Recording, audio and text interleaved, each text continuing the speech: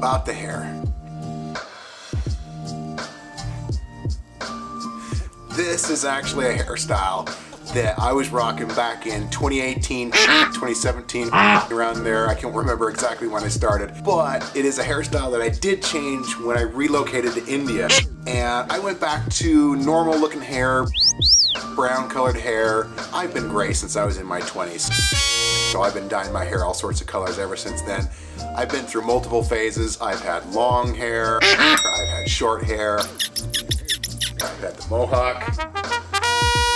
So when I came back to the United States with Anu, I wanted to go back to something that I was comfortable with, but was still a little bit on the outrageous side. And hence the blue mohawk came back. So I'll plug a picture of me back from 2018-ish. Around that area there, so you can kind of see what it looked like back then compared to what I'm doing now for fun. Is it gonna stay forever? I don't know. We'll see. It just depends on what I feel like.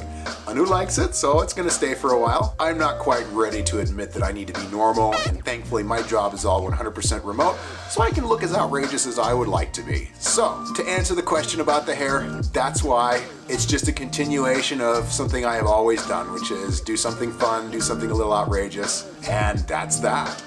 All right, see you again soon.